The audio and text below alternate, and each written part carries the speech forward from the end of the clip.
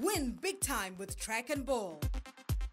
How would you like a 100 Rand betting voucher? Better yet, how would you like a free 100 Rand betting voucher? Don't miss out. Track and Ball has you covered. Just WhatsApp the phrase Race Replay to 083 798 4770, 083 798 4770 and claim your voucher today.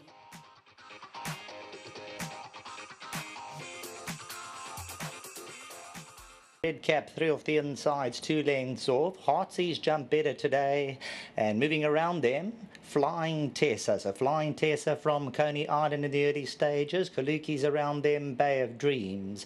Towards the centre, Poppy of Bayou's overdoing at the Red Cap mid-division, over racing. On the outside, Sea Eagle. That's racing 5 lengths off. Blazing Astute, run right off the course to the outside, as 6 deep around them.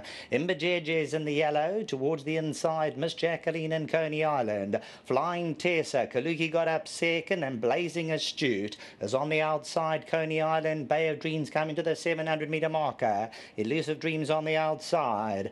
HEARTSEASE towards the inside. Poppy of Bayou with 500 metres to go has got about 4.5 to make up. Then comes Imbajeje looking for the gaps to open. Elusive Dreams around them.